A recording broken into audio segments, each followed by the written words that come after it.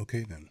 So one or two videos about creating some tracks for the channel. This won't be all the tracks, the only tracks used, but just a starting point. And then there's some shows I work for that want just like there can be sports. I've had stuff on NFL, just simple beats, simple sort of hip hop edge, and then like not crazy, you know, like it's got to have a little bit of energy, not over the top, right? I show you some things I've been doing. I had some references for the talk show, so I'm trying to stay within those guidelines. So it's sort of a hip hop edge with some synthy elements and plucks and stuff. So it's not like over there. We're not going like gangster, you know what I mean? Here's an example. Something we might do. Something that also, because it's not like old school Ice Cube, How You Like Me Now, that kind of vibe, but just something that works underneath the videos, right? Underneath dialogue. That's the whole point of these, right? So let's go for a different vibe. Since I have completely whole new set of instruments pulled up, 808s and drums, arps, and a couple different basses, right? Some pads. And so we could start with a good old hi-hat.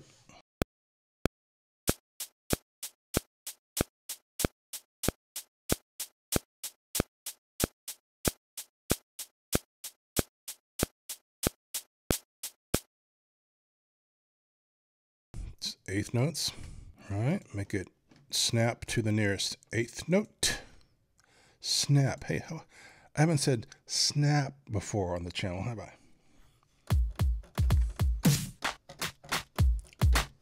Often what works well, just a good punchy low kick drum, not a lot of length and resonance, and then a nice little just light dry claps. So let's try something.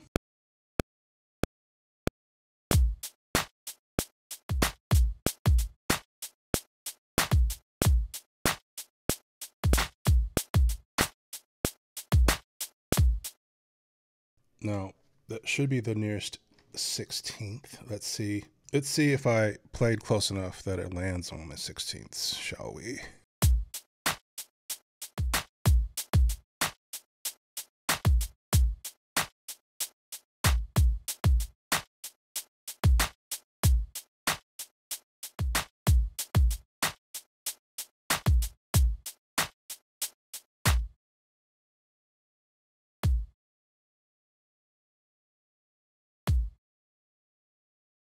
Fourth, 16th note of the bar, is it not?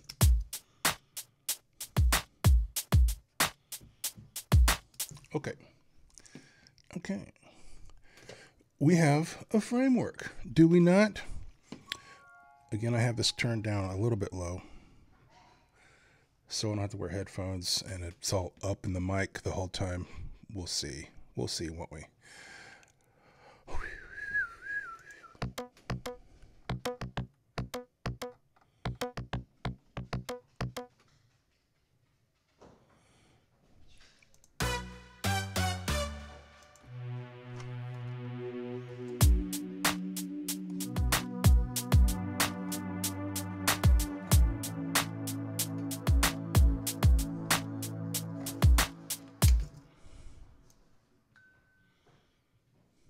Maybe not quite that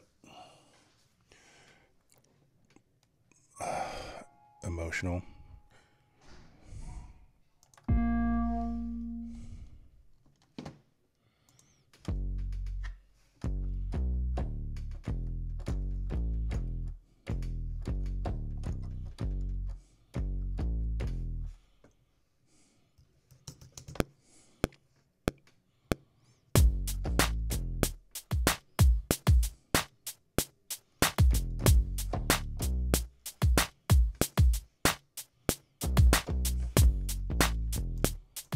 Let's see if that lands on the 16th.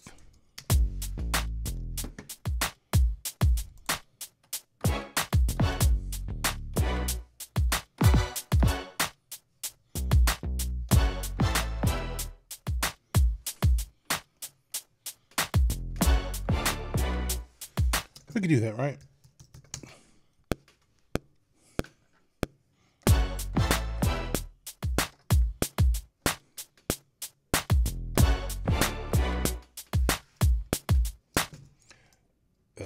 We don't need to follow every kick hit with that, do we?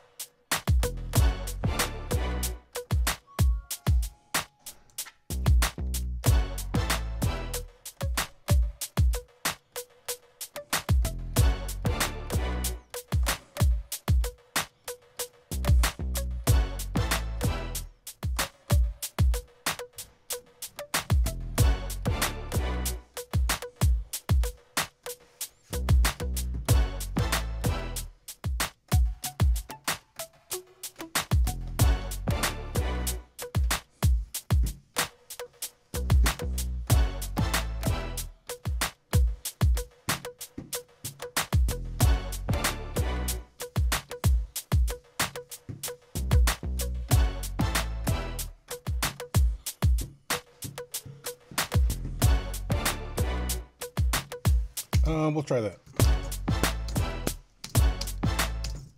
Remember,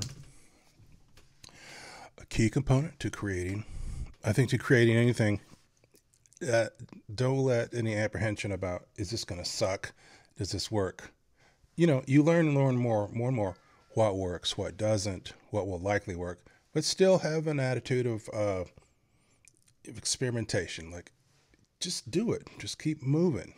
And then if you're like, it doesn't work, you can go change the sound, change the pattern, erase it, whatever, right?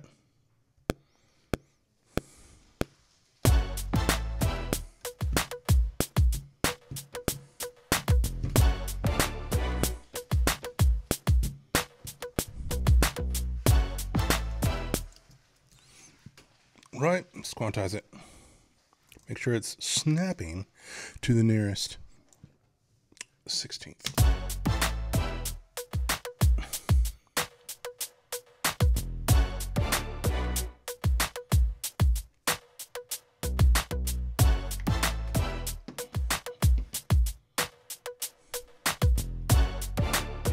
Right. MOBA.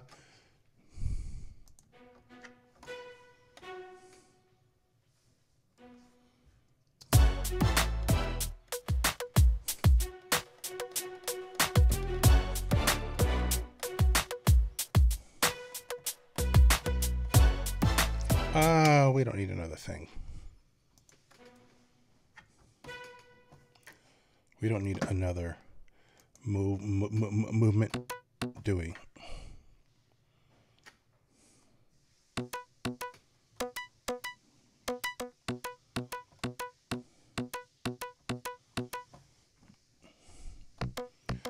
As I pull out another thing with movement. Oopsies, too low. Too low. Why you don't hear it? Okay, there we are. There we are.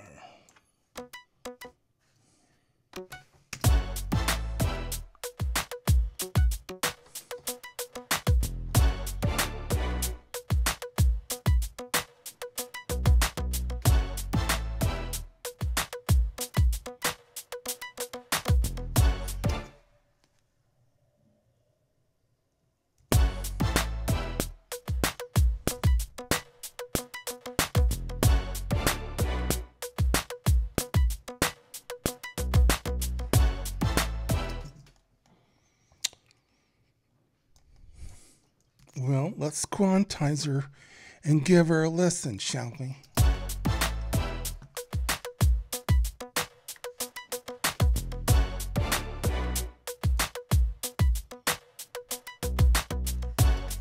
It's like it's interacting. The pluck and the sort of art are interacting. I don't know about you, but I'm okay with it. I'm making peace with it. Okay?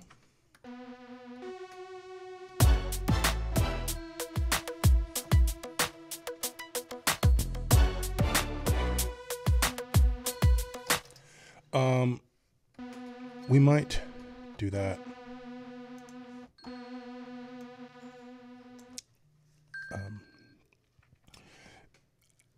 My apologies, I have alarms to remind me to do things like pay the mortgage because I think I have ADD. Sorry about that. So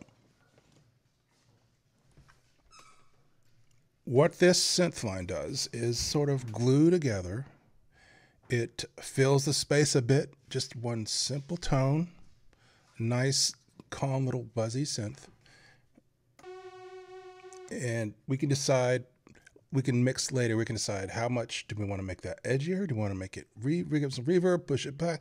Do we want to carve out some of the low end so it's just up there? You're just hearing the higher part of it. We can make that decision later when we mix, but I think this might help, or might at least, if we want that sort of glue in place, that's what we're doing.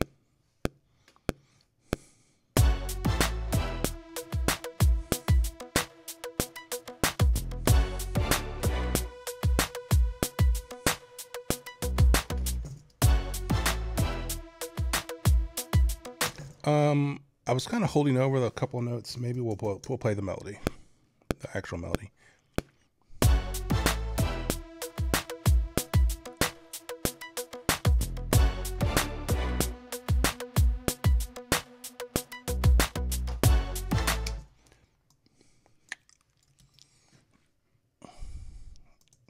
I think so. All right.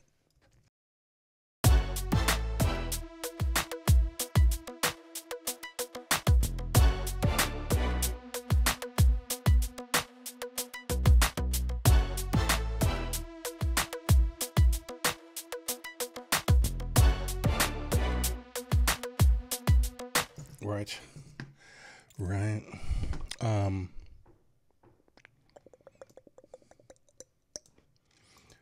I think that'll work. Why don't we think about what can we do next? I think that's a good starting point for that one. If you want to check out another one, maybe at least one more, see me in the next video, and thank you for watching. All right. Catch you later.